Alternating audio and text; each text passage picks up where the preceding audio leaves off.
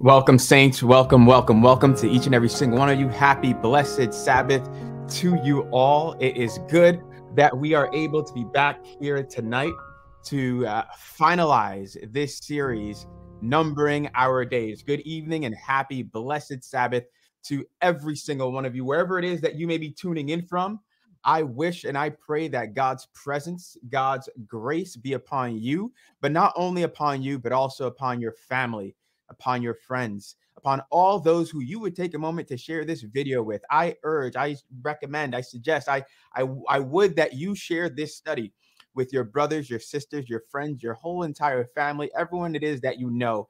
God has a special truth, a special word for us tonight as we are finalizing this series, Numbering Our Days. Saints, it has been a great pleasure, a joy, and honor, really and truly, to have been able to go through the history, high level history of Adventism, looking at our days as a people whom God has called to be his last people in this world to finish the work of representing him really and truly before this sin sick world. Saints, tonight is a special night. Tonight is a special night, so I don't want you to miss anything it is that God has to share with us. Happy, blessed Sabbath, Sister Nicole Beckford. I pray that God is with you and with your family as well. So before we get started, before we even pray, there's a few things that I want to share. Number one, last week I shared the announcement to all the men ministers. Men ministers, please send us an email at LastRayMinistries@gmail.com. We want to connect with you. We want to connect with you. We have thoughts. We have things that we want to pass by your way. We want to be able to get into communication and in contact with you. So, men, ministers, my friends, brothers, send us an email at LastRayMinistries@gmail.com, and we will continue our conversation from there. There's some things I want to share with you and some things I believe that by the grace of God we can do to be a blessing to his people and also to the world. So, saints, as we are going to come to the conclusion of this series, I'm going to begin with the word of prayer. So, wherever it is that you are, I want you to take a moment to clear your minds.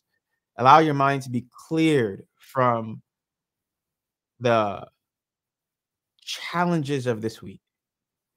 Be cleared from all the things that the enemy would try to push your way. Allow your minds to see Jesus and Jesus Christ alone. It is his peace that we need. He is the stability of our time. It's his rest that you and I need. So take a moment to allow Christ to fill your heart and minds. And let's tonight's study, final study of this series, bring you to the place where you would apply your heart to wisdom. Let's begin with a word of prayer. Father in heaven, we thank you so much for this Sabbath. We're grateful for this final study of our series, Numbering Our Days. Lord, we see how precious life and our days are. And you've called for us under inspiration to learn to number our days so that we can apply our hearts to wisdom, to learn to reflect on our days, the good, the bad, and the ugly. Lord, we would number our days so that we could apply our hearts to wisdom. Lord, we ask that you may forgive us of all of our sins and cleanse us of our unrighteousness. We seek to be more like Christ and experience his peace in such a time as this. Lord, we need a change in our life. And we're asking for you to bring that change into us. Bless us, Father. Help us, Father. Be with all those who are tuned in right now. I pray that your grace and that your peace may fall upon their hearts. In Jesus' name I pray. Amen. Amen.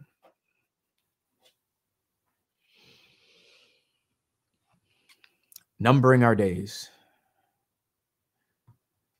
Psalms chapter 90 and verse 12. That's where we get the text from.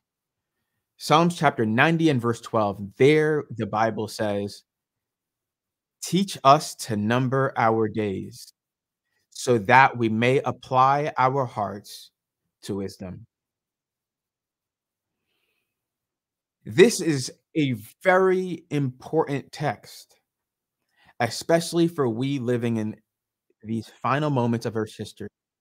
How are you living out your days? How are you living out your days? The Bible says that the tongue of the wise uses knowledge aright. That's in the book of Proverbs and chapter 15. The tongue of the wise, Proverbs chapter 15, and that is verse 1, either verse 1 or verse 2. Proverbs chapter 15, there the Bible says, verse 1 is a soft answer turneth away wrath, grievous words stir up anger. And in verse 2, the tongue of the wise uses knowledge aright, but the mouth of fools pours out foolishness. The tongue of the wise uses knowledge aright. What that means is that wisdom is the righteous use of knowledge. When you have knowledge and understanding of something, and you use that knowledge in the right way, according to righteousness, then you are living according to wisdom. That's wisdom. That's wisdom. Wisdom is using knowledge the right way. Using knowledge the right way. We are to receive knowledge from God through his Holy Spirit, the teacher of righteousness according to righteousness. We've spent a decent amount of time throughout this series studying the latter rain, the teacher of righteousness according to righteousness.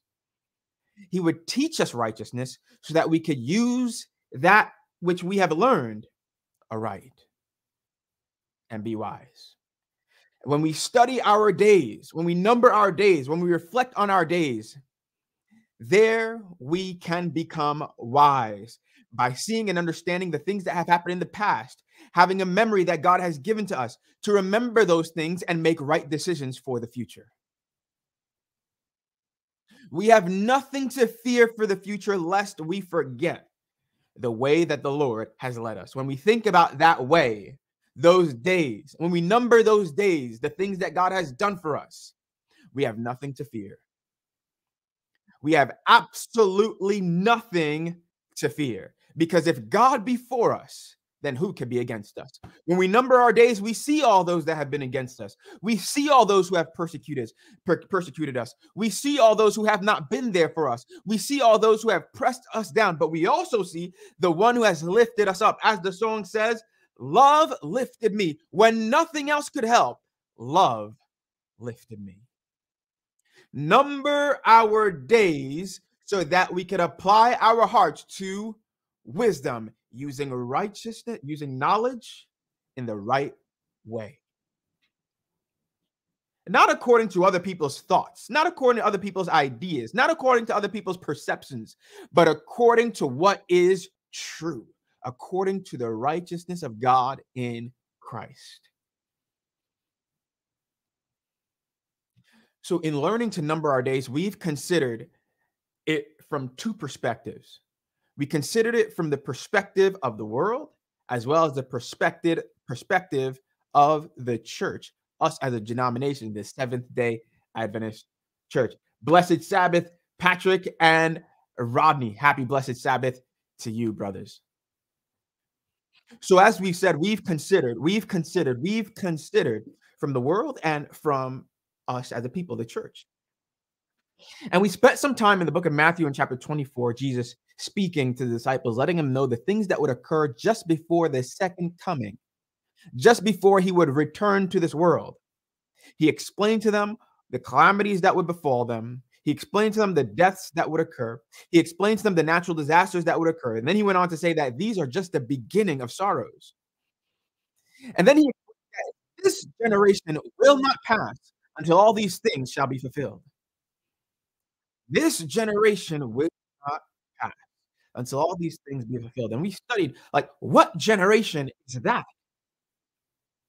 What generation was that? And that generation was the generation just before the second coming of Jesus. Because we saw in Matthew in chapter 24 that after Christ said that, he was speaking about the second coming of the Son of Man. So that is the generation just before the second coming of Jesus. And we saw in the book of Daniel speaking about the last generation, speaking about the time of the end, those who would be in the end.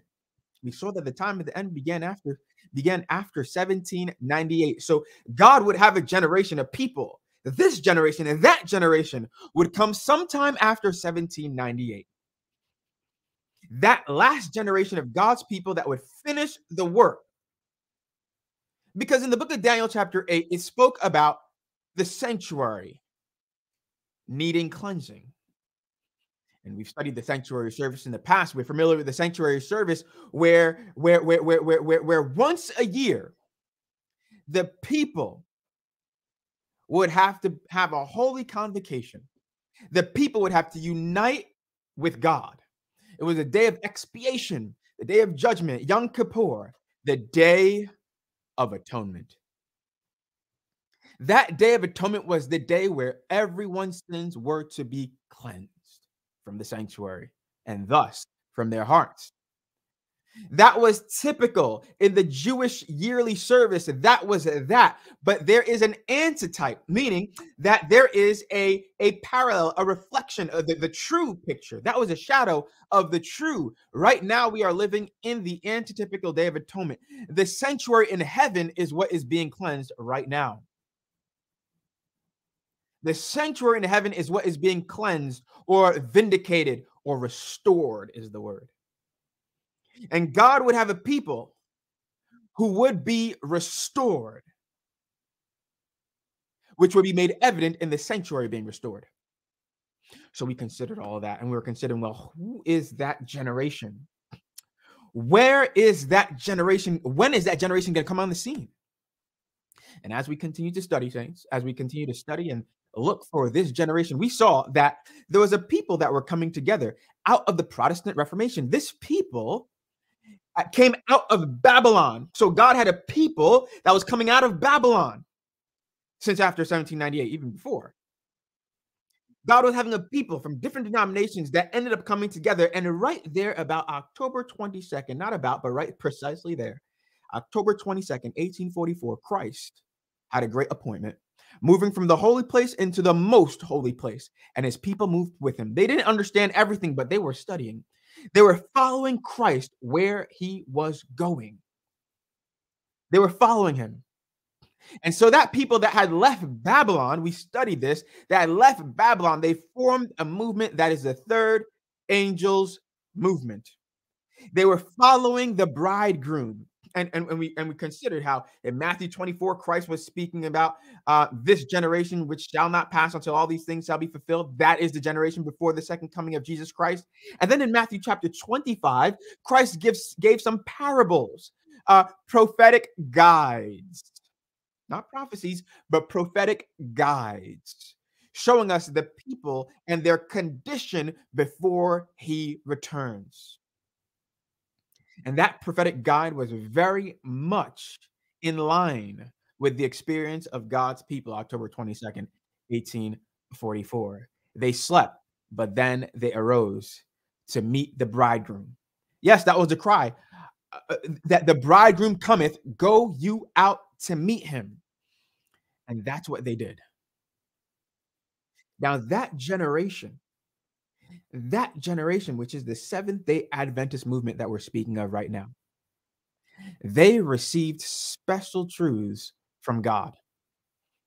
They received special truths from God. In fact, there's a statement I would share with you right now from Testimonies to the Church, Volume 2. Wrong one. There we go. Testimonies to the Church, Volume 2. Page 693, paragraph 1. A very important statement. We've read it before. We read it again. Special truths have been adapted to the conditions of the generations as they have existed. The present truth, which is a test for the people of this generation, was not a test to the people of the generations far back. That's all I want to take from that. The thought here is that special truths have been adapted to the conditions of the generations as they have existed. God has always had special truths for each generation. If you were to go back to the Dark Ages, that is where the Roman Catholic Church, the papacy, was persecuting the people of God. For 1,260 years, they were persecuting the people of God, killing them who would simply read the word of God. There were men that were arising over time throughout the ages. John Wycliffe, Huss, and Jerome, Zwingli, the Swiss reformer. You had many men who would come about Latimer, John Calvin, I'm not forgetting him. I'm just saving his name for a moment. Wesley, John Wesley, and his brother. Of course, Martin Luther. These men were preaching a very special truth, a very special message, which wherever it is that it went, it would light a fire. It would revolutionize the way that people thought, the way that people lived, the view of people on life and on God. They were preaching justification by faith in the righteousness of Christ alone.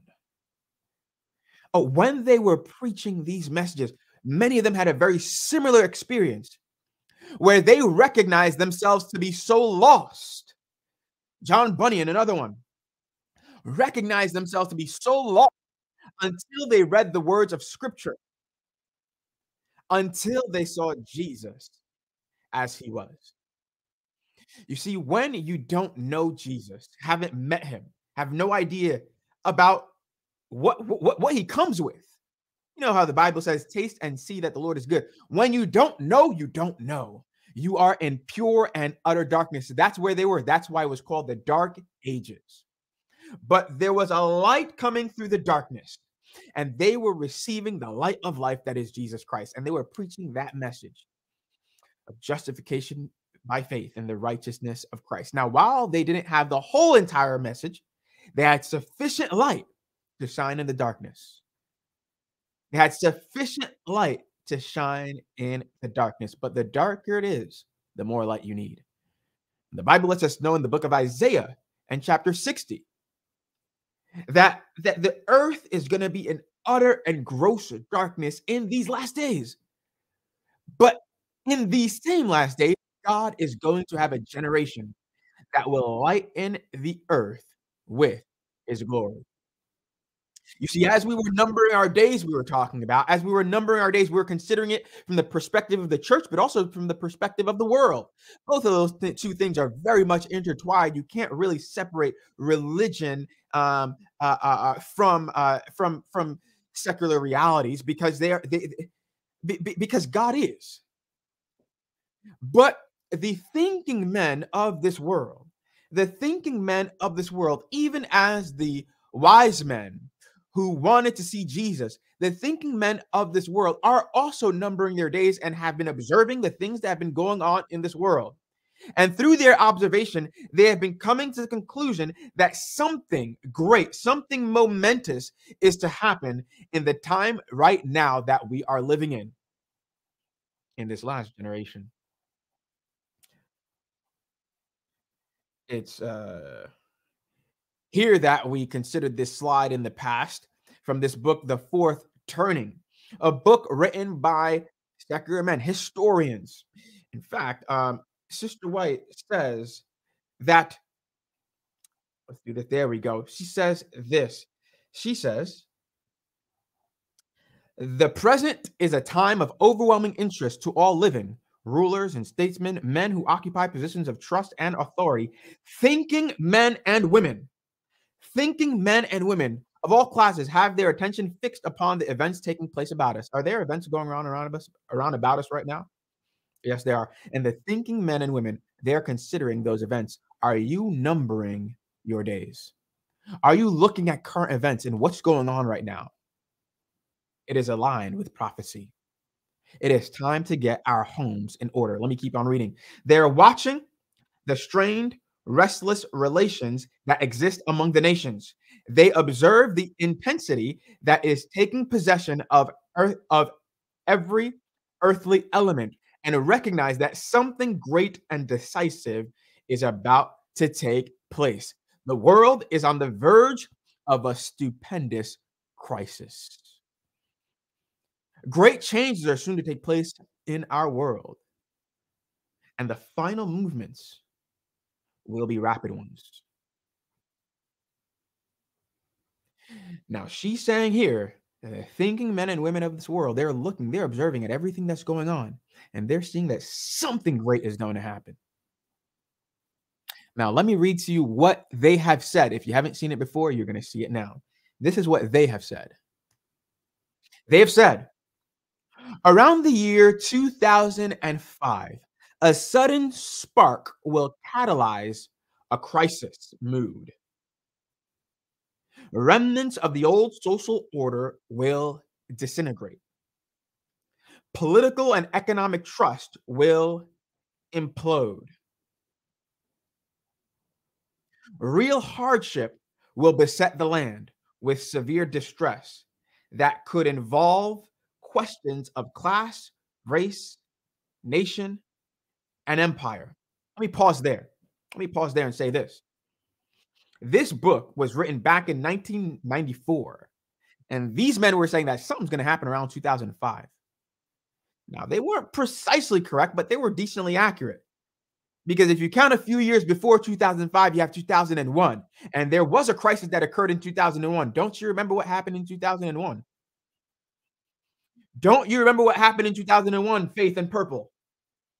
Brother Rodney, in 2001, something happened, Brother Patrick. Something happened in 2001, 9/11. In fact, if you go to the book Testimonies to the Church, volume 9, on page 11, 12, 13, and 14 as well, it speaks about things that are very much related to what happened 9/11, 2001. So they were saying 2005 back in 1994, but it happened a little bit earlier than that. But if it wasn't 2001, well, it was still around 2005 because a few years after 2005, in 2008, something else happened. Another great crisis, an economic crisis, the financial meltdown, the Great Recession.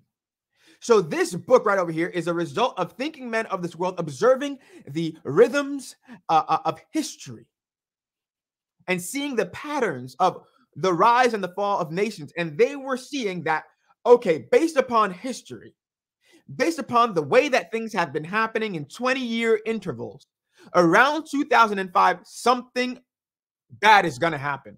And something did happen, which was related to the economy as well as related to the society. I'll reread it again. Around the year 2005, a sudden spark will catalyze a crisis mood.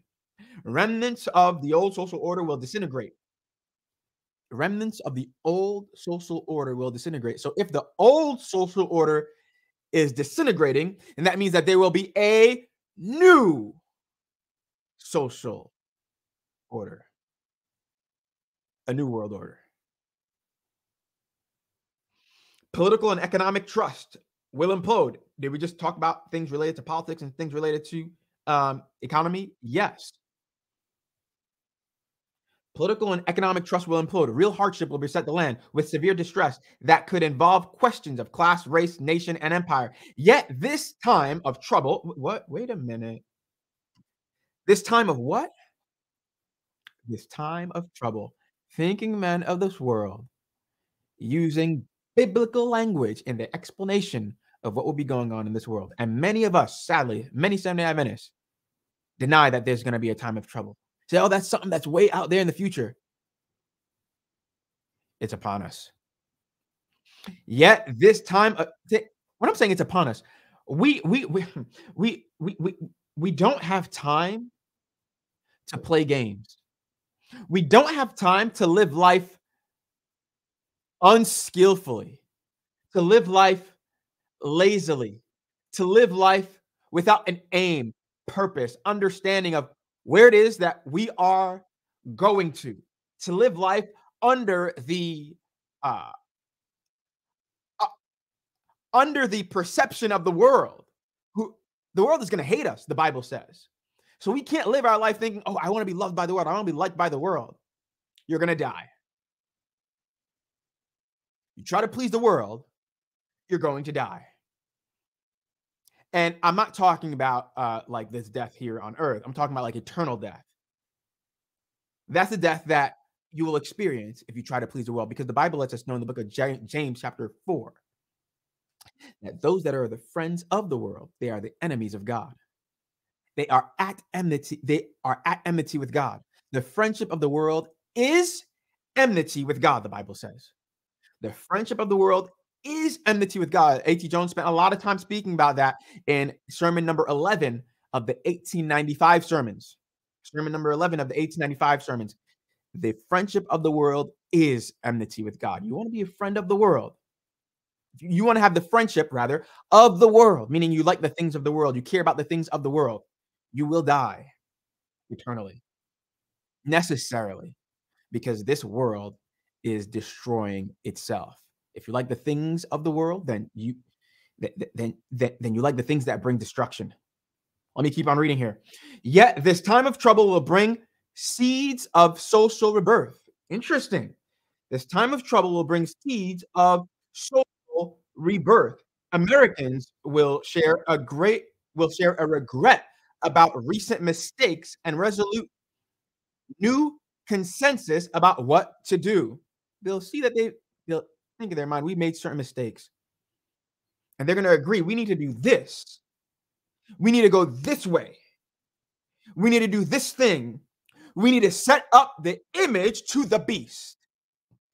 That is the consensus that will come down as a result of the great calamities, the setting up, the formation of the image of the beast. The very survival of the nation will feel at stake. Sometime before the year 2025. What year are we in? 2023. Sometime before the year 2025, America will pass through a great gate, and history commensurate with the American Revolution, similar to the Civil War and twin emergencies of the Great Depression and World War II. That's what we're going to go through, according to these men. They're fairly close and correct through their prior predictions, which were based upon their study of history. I highly recommend that you read this book. You'll see it all. You go through the history of everything. And they point out that right now we're living in a time of stupendous crisis. That's what Sister White said. That's what they're saying. The risk of catastrophe will be very high. The nation could erupt into insurrection. We've heard this word used, insurrection, or civil violence, crack up geographically, or succumb to authoritarian rule. I mean, it seems as though the General Conference, at least the North American division, that seems to maybe crack off geographically from the General Conference, but that's not what they're talking about. They're not talking about Seventh-day Adventism that seems to be cracking away. They're talking about the world. They're talking about the United States of America. It might separate. If there is a war, it is likely to be one of maximum risk and effort. In other words, a total war.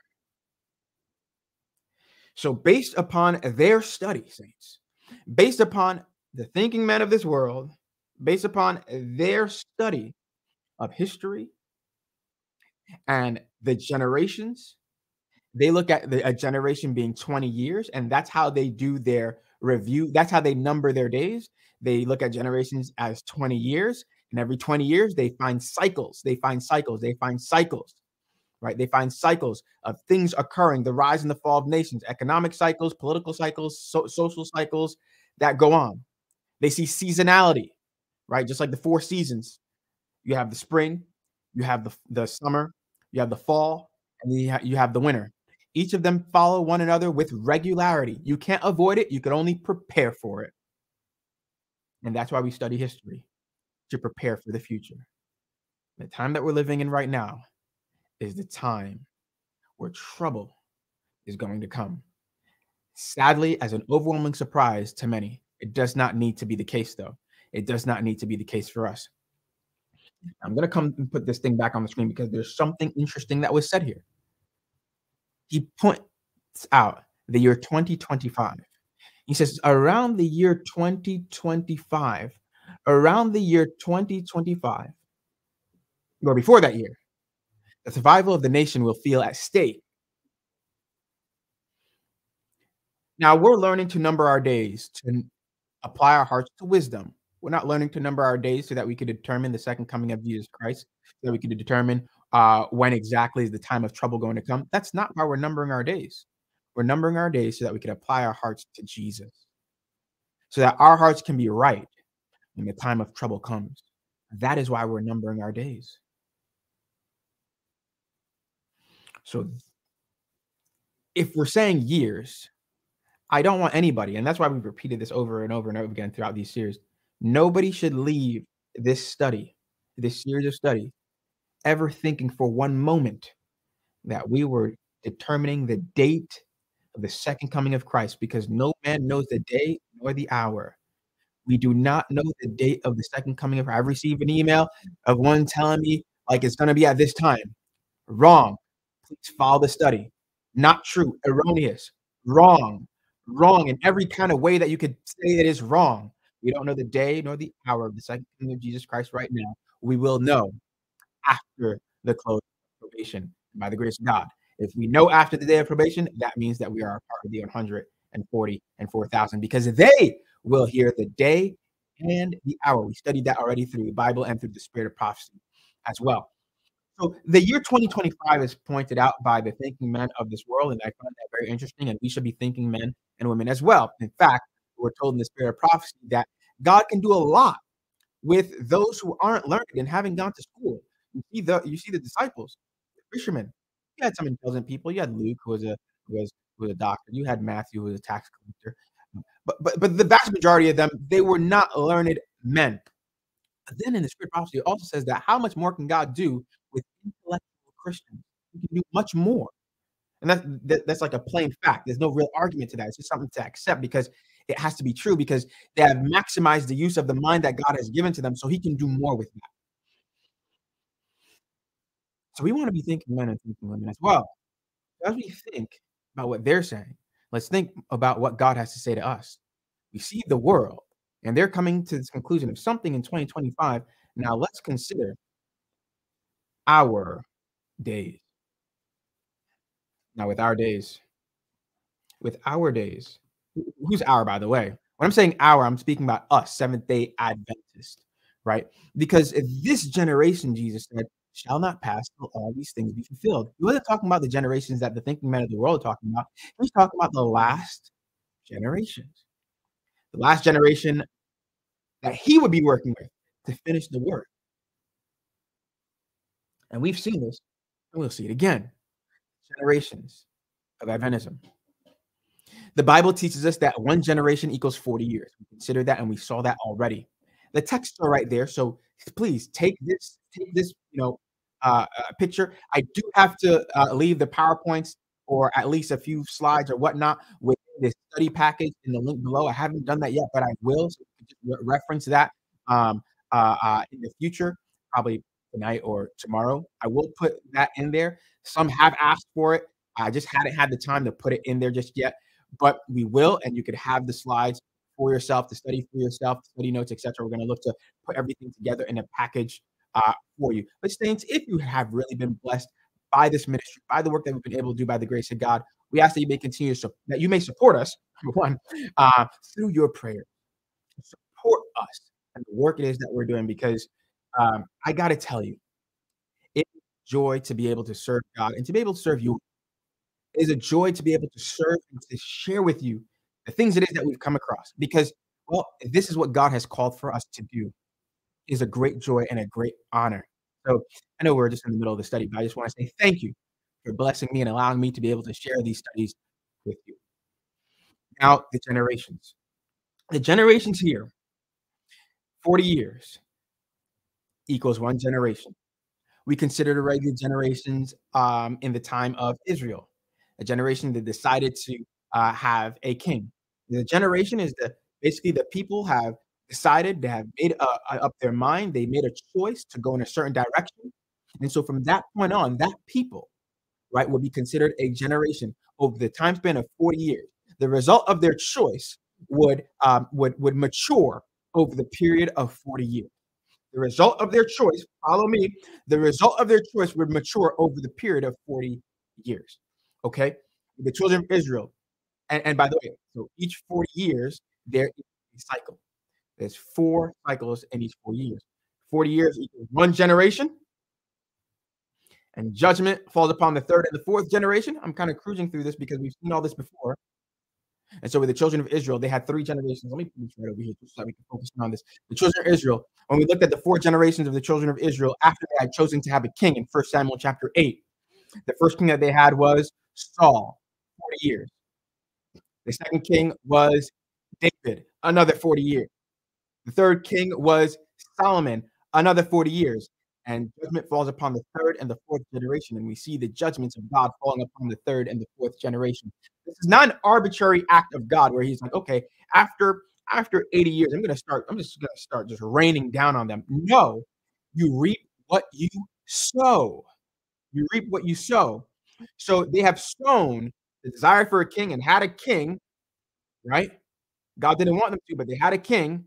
So they were going to see the results, the ramifications, the effects, the negative effects of the king, of having a king in the 3rd generation. And that they did with Solomon. And the 4th generation as well. And the 4th generation, you saw a split. Rehoboam and Jeroboam. There was wars between them continually, we're told. And so we saw that example with the children of Israel. And surely there are other examples. So if you find other examples in the Bible, do email us and share with us the other examples that you may come across where you see a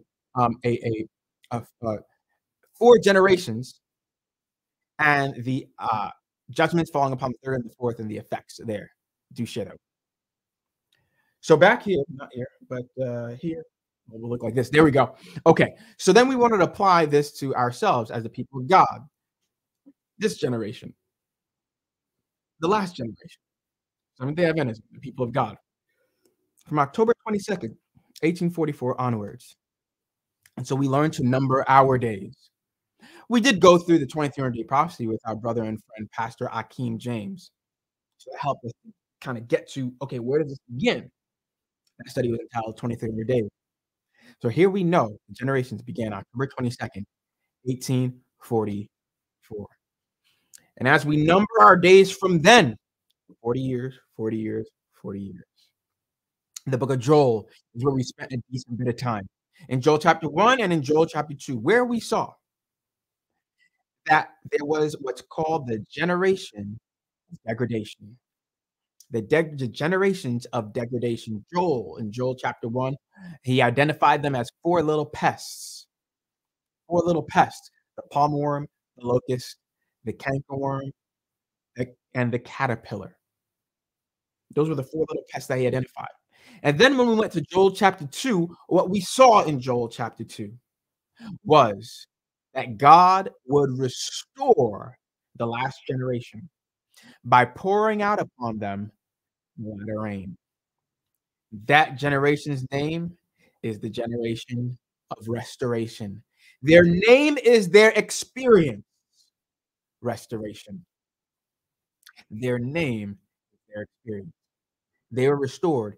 They restored the things that were lost by the prior generations. And so we took time to study the special truths that God had for each generation. Because God was seeking to restore each of those generations of Adventism. We've read many statements about how God would have returned in each generation, but he was rejected. God would have returned in the first generation, but the people lost faith.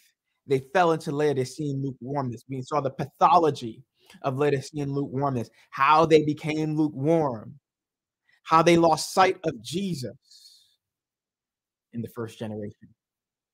And in that generation, two men were born in 1850 and 1855. A.T. Jones in 1850 and E.J. Wagner in 1855.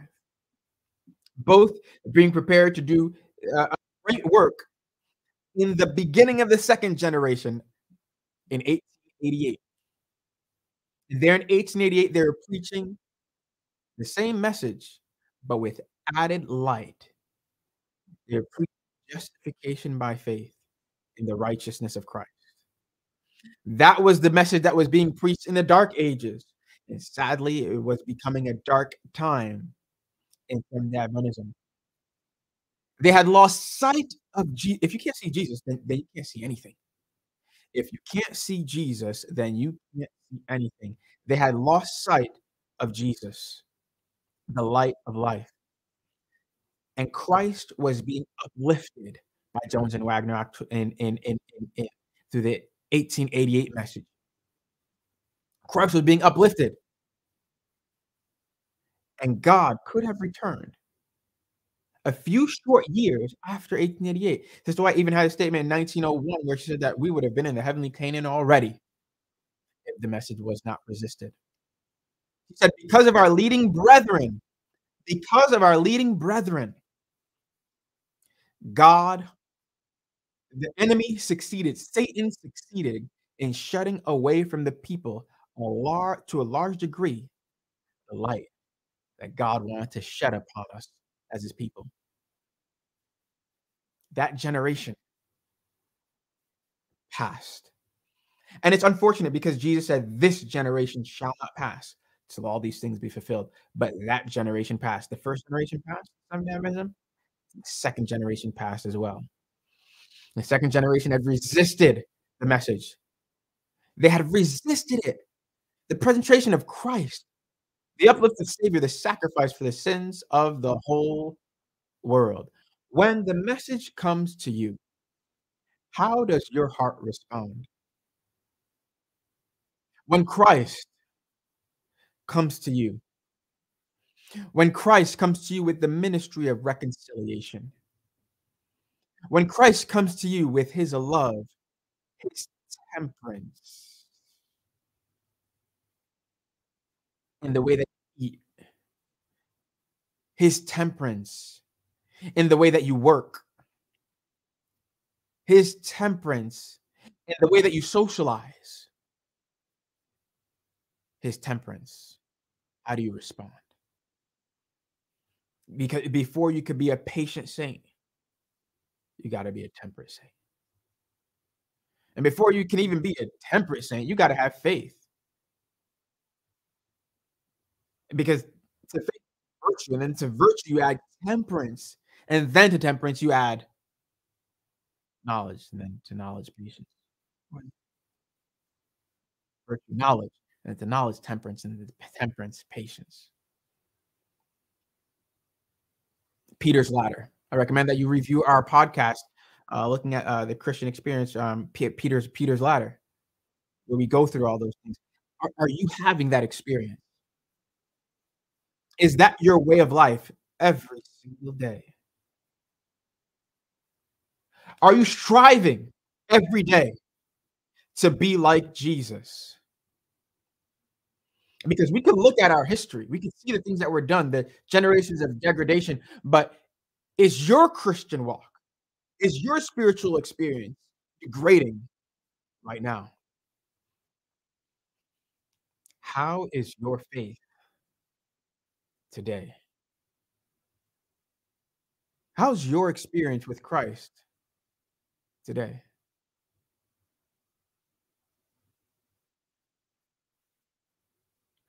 The experience of God's people, sadly, back then, happy Sabbath, Sister Tamika. The experience of the people back then, sadly, they had rejected the message in the second generation. And from then, things continued to degrade even worse. As we know, judgment falls upon the third and the fourth generation. Judgment falls upon the third and the fourth generation. Now, again, this is not an arbitrary act of God where he's like, okay, the third and the fourth, I'm gonna make it rain on you. No, it's not the arbitrary act of God. It's that you reap what you sow. So the rejection of the swelling of the third angel's message in the first generation and the ultimate rejection, the great rejection in October in 1888. It was November, December 1888, where the ministerial conference, as well as and then after that, the general conference occurred where Johnson Wagner preached the message.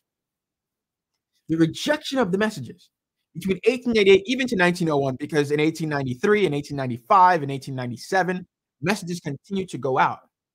And it was like a trio, Jones, Wagner, and Sister White. They were going out and about and sharing this gospel so powerfully. I mean, eventually they got tired of Sister White and shipped her off, exiled her to Australia. I said, okay. And God didn't tell me to go out here, but you guys are forcing me. What am I supposed to do? She did an amazing work out there, nevertheless. You can't do anything against the truth before it. Wherever you put God's people, they're going to do something amazing regardless. But the people resisted the message, sadly. And so we're going to see the great effects of that in the third and the fourth generation necessarily. And what do we find there in the third and the fourth generation? Well, in the 19 late 40s, 50s, 60s, right? There's a couple things that have happened there. There's several things that have happened there. We studied this before. We looked at this before. Most recently, right? We have Donald Whelan, and we have Robert Whelan, pardon me, Robert Whelan, and Donald K. Short. These two elders, they came back across the 1888 message. They had never seen it before. It was amazing to them. And they saw it late, like they already gone through school and things like that. And they've seen this message and it absolutely blew their minds away. They thought it was so amazing that Christ is a personal savior for them.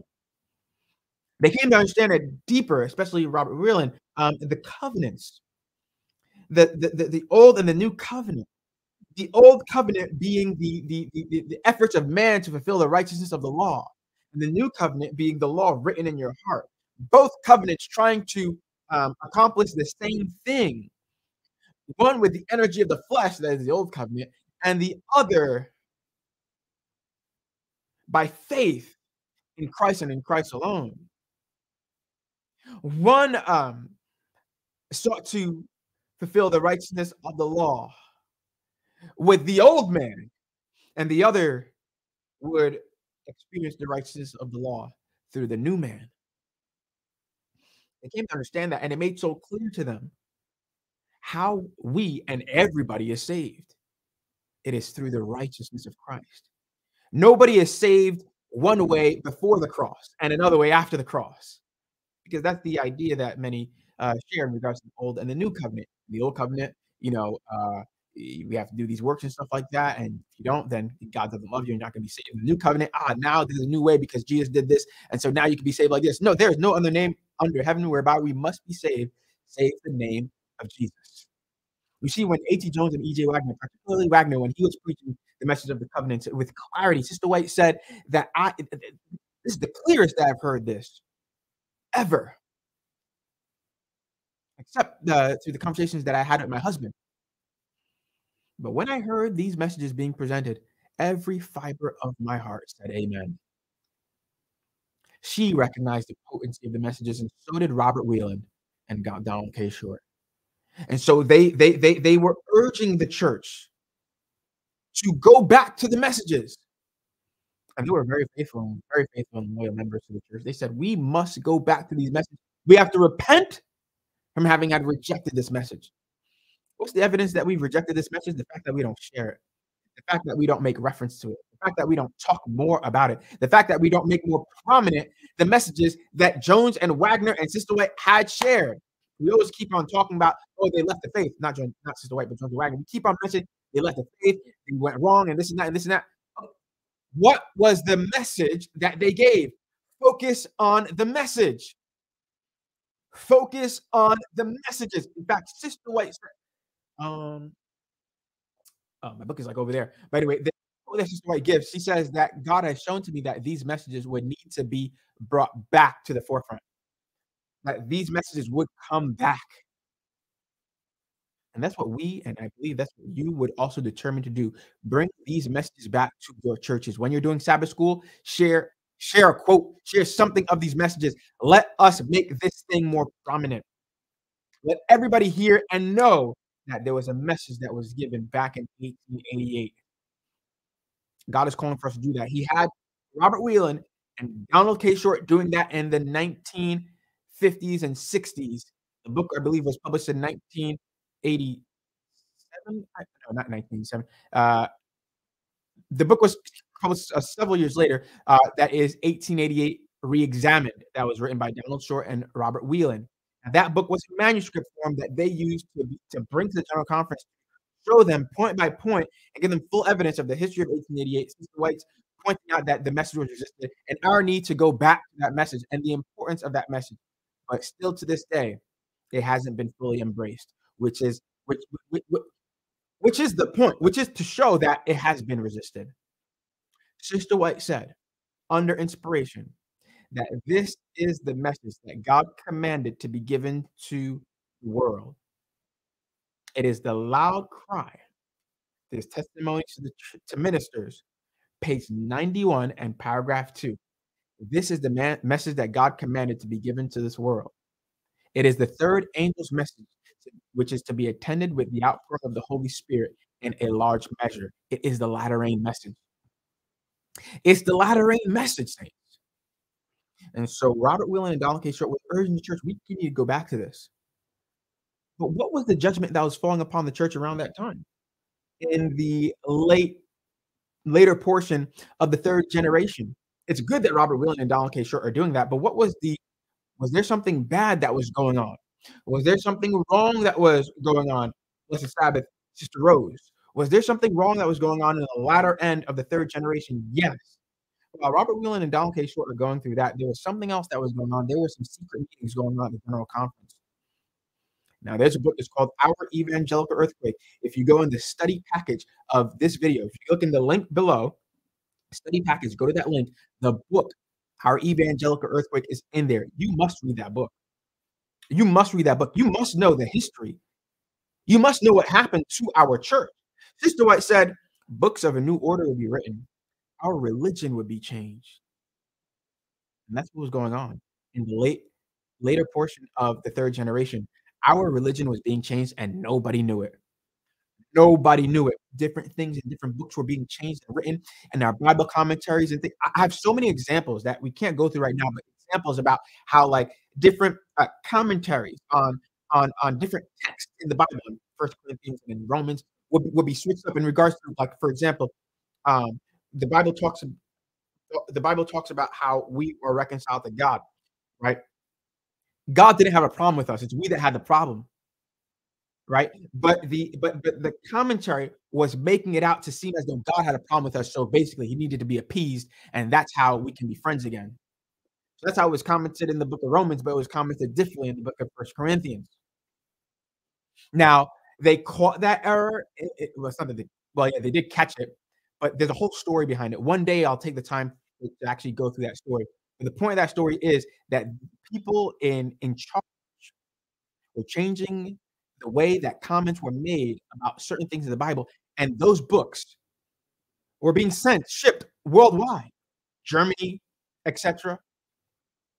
And then they stopped printing them, and that's corrected it, and it's just a big mess. What's the point? The point is that the devil, the enemy of all souls, would muddy the waters, would confuse us concerning our doctrines, confuse us concerning our view and our understanding of the kind of person that God is. That's what he wants to do in this generation, because he knows that this last generation is the generation that is to give the last rays of merciful light, the last message of mercy to this world, which is the revelation of God's character of love. Everything that the devil is doing, everything that he's doing is to give this last generation the wrong picture of the kind of person that God is. So if he can mess up our understanding of righteousness by faith, then he will cause us to not be interested in understanding what righteousness is itself. Because the next step after experiencing righteousness by faith is going deeper into our understanding of righteousness.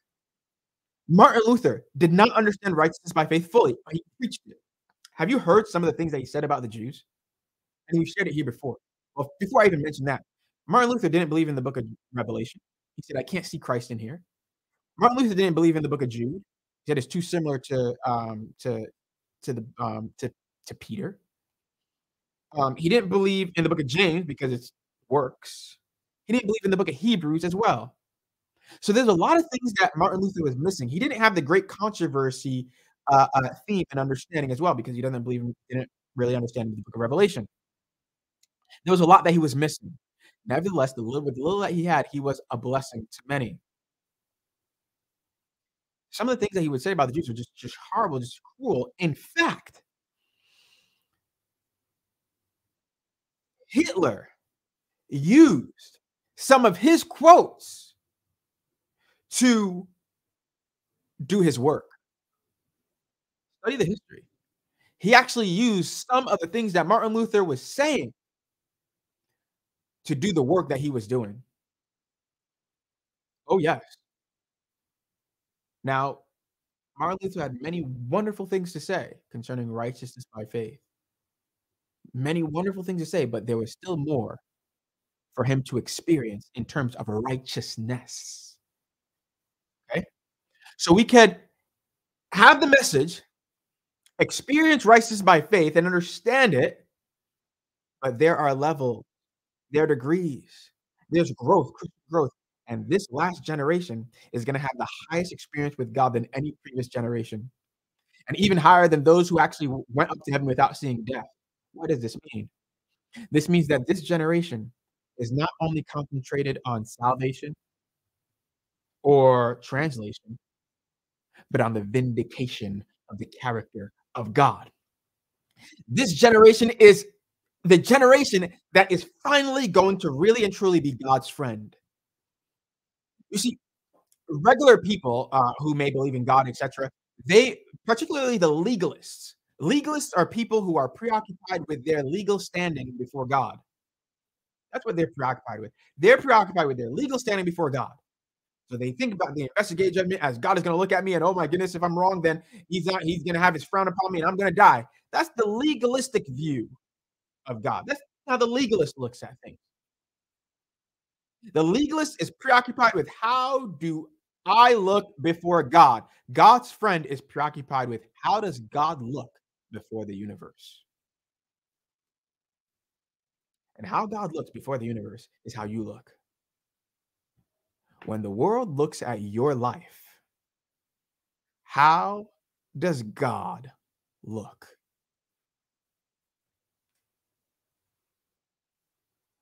When the universe looks at your life, how does God look? The hour of his judgment is come. In this generation, God is being judged based upon the life of his people. Are his people being judged? Yes, but let's be a little bit more God-centered instead of self-centered. Focused on me. How do I look before God? How does God look before the world? Through your life. You see, when that is our priority, salvation is already secured. When our preoccupation is how does my life reveal the goodness, the truth of God, salvation is already secured. Translation without seeing death is a maybe, but you're not too concerned about that either. Your priority is the vindication of the character of God. Your priority is giving the last rays of merciful light, that last message of mercy to this world through your life, which is the revelation of God's character of love. The devil wants to make us misunderstand the kind of person that God is. And before even he marred God's character, but he seeks to get us through misunderstanding the experience that God wants to have with him. which is Christ in us, the hope of glory. And so there we had an earthquake. It's called our evangelical earthquake, where evangelicals came, Barnhouse, Walter Martin, and they came to our church and were requesting that we answer certain questions. And through these several conversations, these 18 meetings that were had, they spoke about the atonement. They spoke about the nature of Jesus Christ. They spoke about the sanctuary. They spoke about the authority of the spirit of prophecy. They spoke about so many different things. And they sought to tear down our doctrines. And sadly, those who were in those meetings, Leroy Froome, um, Anderson, Reed, these individuals that were in the meetings, they were rephrasing things concerning our doctrine. Our doctrines were being changed. Read the book, Our Evangelical Earthquake. It's in the study guide. Go in the study package, click in there, and you're going to see the PDF for Our Evangelical Earthquake. The whole entire history is right there. You must read it. You need to know what happened in the latter end of the third generation. You need to know that for yourself.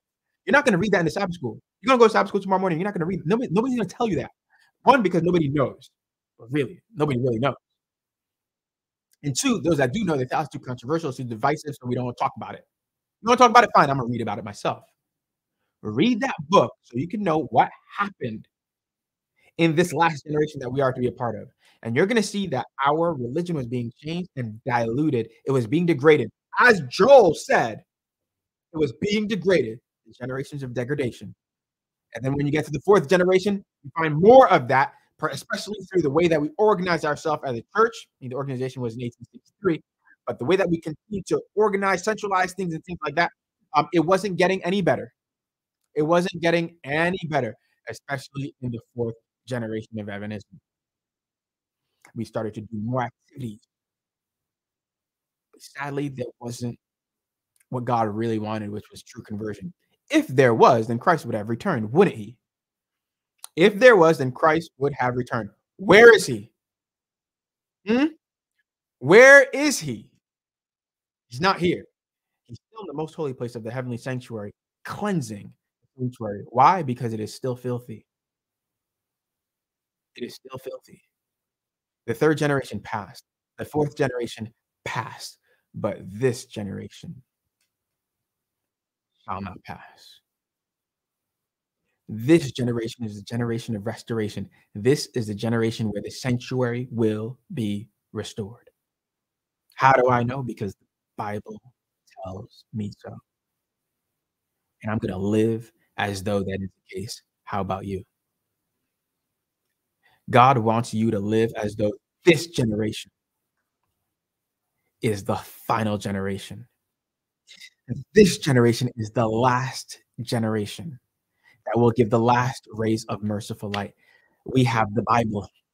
We have the spirit of prophecy. Oh, goodness gracious, we have the thinking men of this world who are saying that something, they don't know what, would happen around the year 2025. We're not to live saying, okay, something's going to happen, so I need to,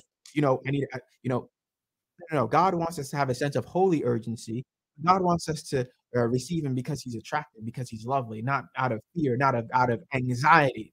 No, but we are to recognize that, well, the thinking men of this world were pointing to 2025, about 2025, and we studied the watches of the night. We studied the 4 watches of the night, and we see that right now we are living in the midnight watch. We're living in the midnight watch in this generation. So we're in the generation of restoration, which is from 2004 to 2044. Now, when we go within the generation, there are 4 watches.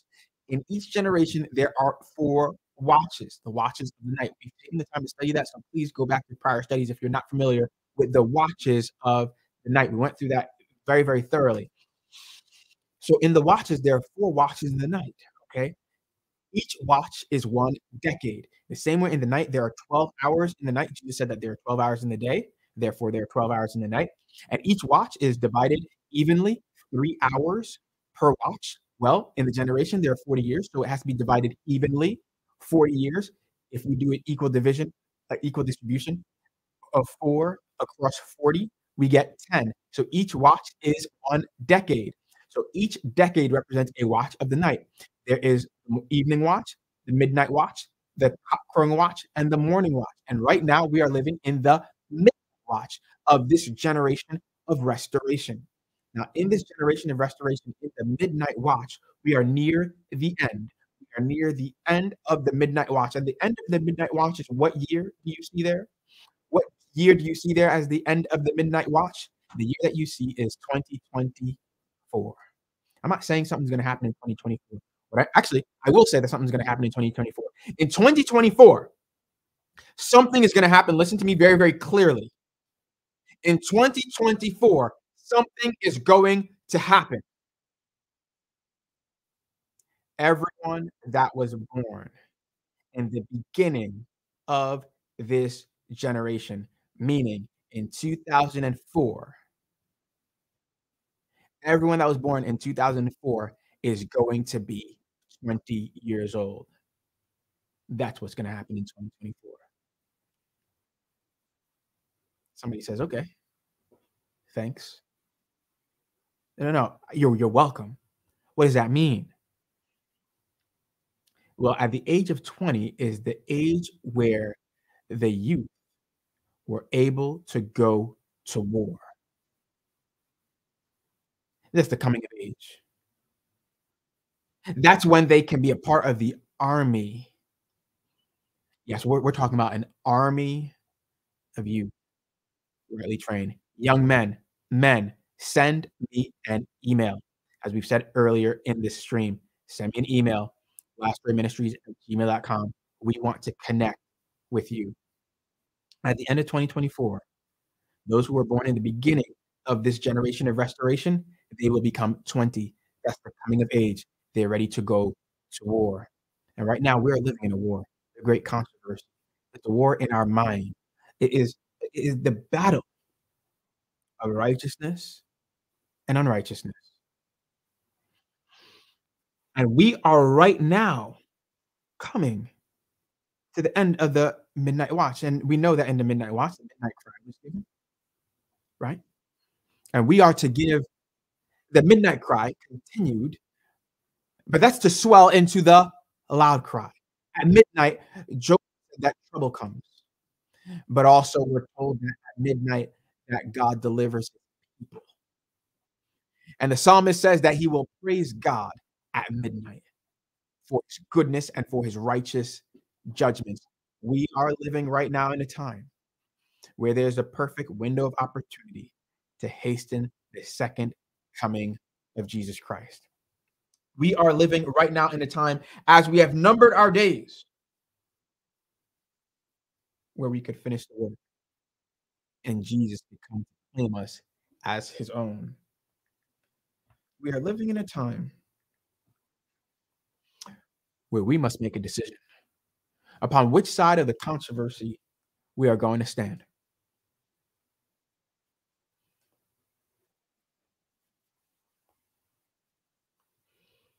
Those who wait for the bridegroom's coming are to say to the people, "Behold your God."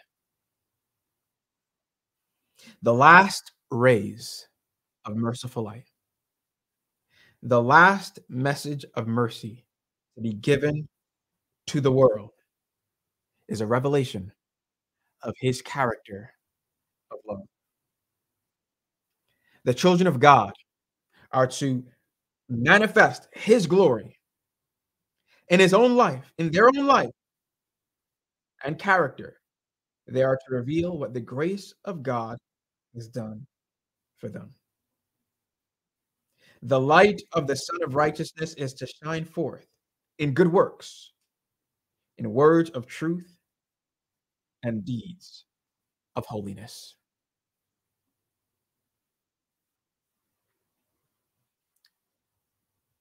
This generation of restoration shall not pass until all these things be fulfilled. This last generation is to give the last rays of merciful light.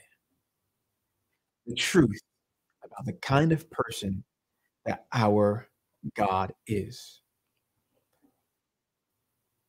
How has God been revealing himself to you? How has God been living out his life in you? How have you been surrendering yourself to him? Now that you know all these things that we've reviewed and studied throughout this series, now that you see the time that we're living in, the opportunity that we have, now that you see that not only the thinking men of this world have their opinions on the time where things will happen, but the Bible shows us where we are. What are you going to do about it? God has shown us the time, he's given to us the message, and he's told us the work that we have to do at this time.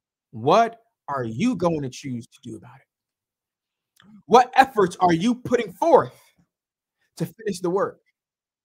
And when I say finish the work, I'm not just talking about knocking on doors, giving out pamphlets. I'm talking about the work in the heart. Heart work with Christ is what we need.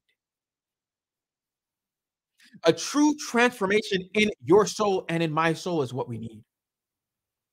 We need the truth as it is in Jesus, not the lies and the heresies of the fallen churches of Babylon, of the defectors of Seventh-day Adventism, namely Desmond Ford. He pointed him out last week. He pointed out again the doctrine that he was bringing forth that was causing that caused so many Seventh-day Adventist ministers to either leave the faith or to remain in the faith and preach lies to people from the pulpit. You know that that happens, don't you? You know that that happens, don't you? There are I met myself a man who preached at my church,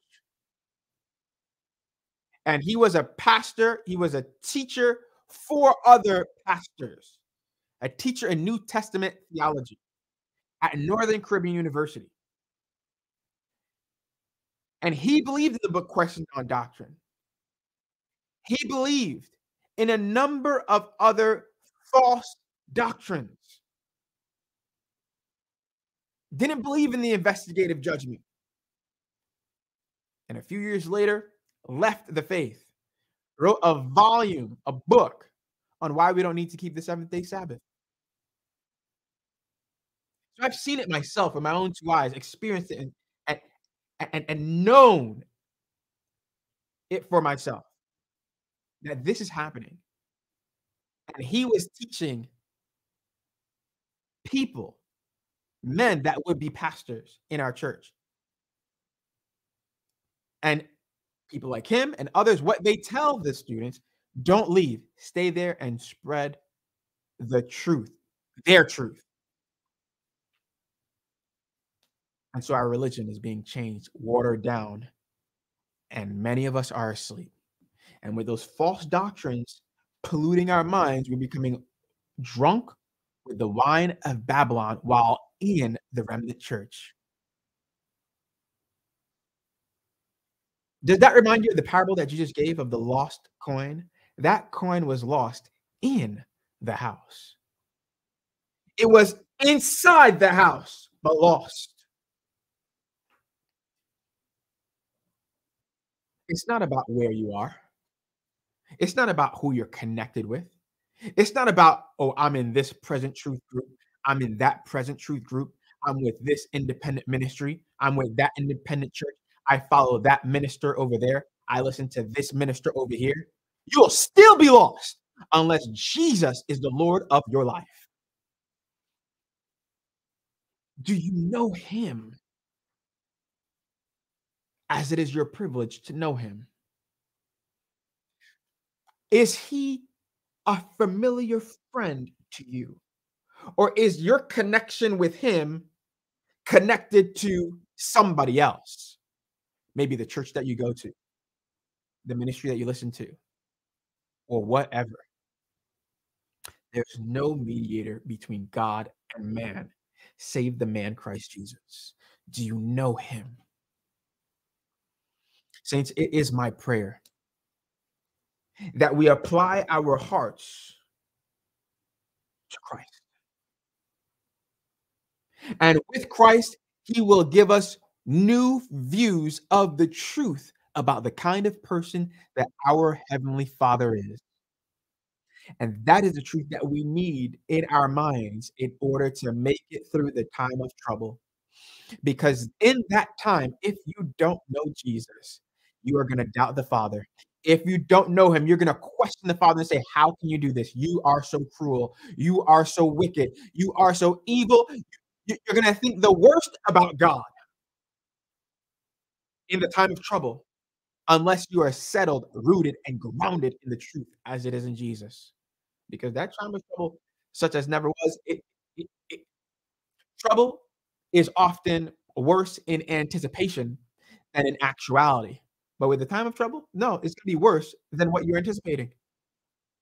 The time of trouble is going to be worse than what we are anticipating. I'm not doing this to make us afraid or anything like that. It's really not my point.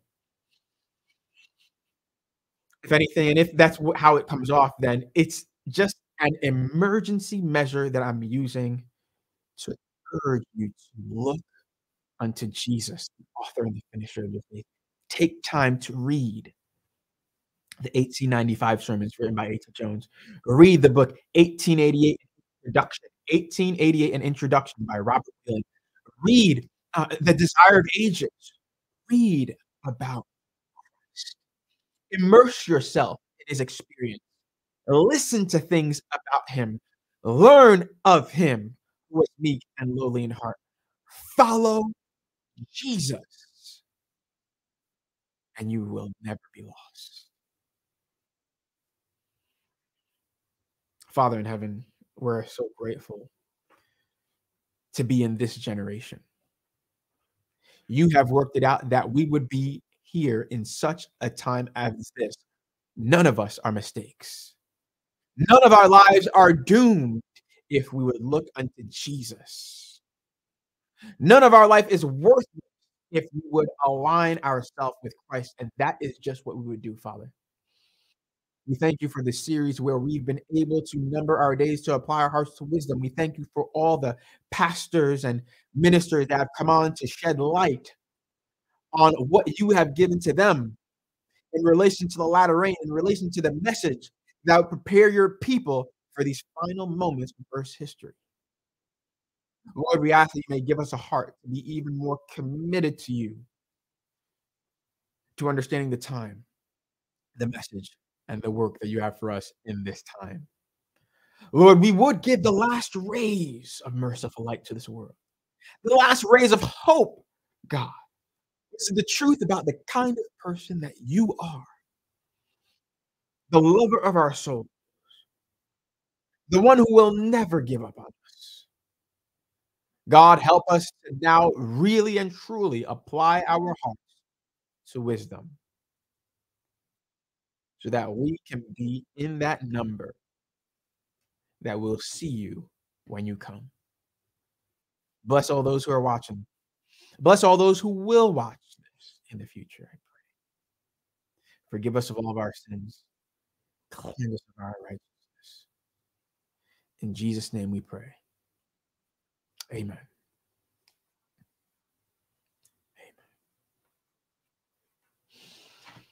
Saints, again, I pray that you have been blessed by this series. We will have new ones in the future, podcasts to come, times like these to come, meetings to come as well. So we ask that you, number one, pray for us. Continue to pray for us, this ministry and the work that God wants to continue to do with us. Pray for us. We need it. Support the work that God has blessed us to do. The things it is that we're able to write and to share, and distribute, the videos, the podcasts. We need your support. If you have been blessed, if you have been appreciative, support the work. Stay tuned as we will continue to have more and more coming your way so that not only you can be blessed, but your families can be blessed as well. Men, this is an announcement to the men. send us an email at lastrayministries@gmail.com. That is lastrayministries@gmail.com. We want to connect with you. There's a work that God has for us to do. So men, send us an email. Again, that is lastrayministries@gmail.com. We need to communicate. There's a work that we need to do in these final moments of Earth's history. Saints, we also have a prayer line Sabbath mornings at 9 a.m. Eastern Standard Time. It's for about 45, 50 minutes. If you'd like to join us, stay connected with us. While there are some times where we might not stream or whatnot, you can still stay connected with us. You can come on our prayer line. Just send us an email, LastRayMinistries@gmail.com. We'll send you the Zoom link, and you can join whichever Sabbaths you like. Don't worry about it. Come whenever it is that you would like, and we will be there. We'll pray with you. We will share God's promises with you. We'll encourage you. We just want to be there for you. We just want to be there for you. And it's just a few of us friends. Well, we know each other because we've all, agreed to just come on through here and be blessed by what it is that we're able to do by the grace of God. If you'd like to support the ministry, you could always do so. The links are provided below, PayPal, Cash App. You could always donate through there. Um, or Zelle Pay, that's the best one, Zelle Pay. Your email for Zelle Pay is lastrayministries@gmail.com. You could just do that through there and know that we are continuing to do God's work. I see the comments. Brother Rodney, God bless you, my brother. I pray that God may continue to richly bless you. Yes, A.T. Jones sermons are very, very a great blessing. Have blessed Sabbath to everyone who has been so kind to come on to wish the best to us. We wish the best to you and to your families as well. Now, I won't hold you any longer. I do like to linger around with you all. I pray that one day we could all meet. But in the meanwhile, it's my prayer that we all get closer to Jesus. And in due time, we will all meet by the grace of God. God bless you and have a happy and wonderful rest of your Sabbath evening. God bless you.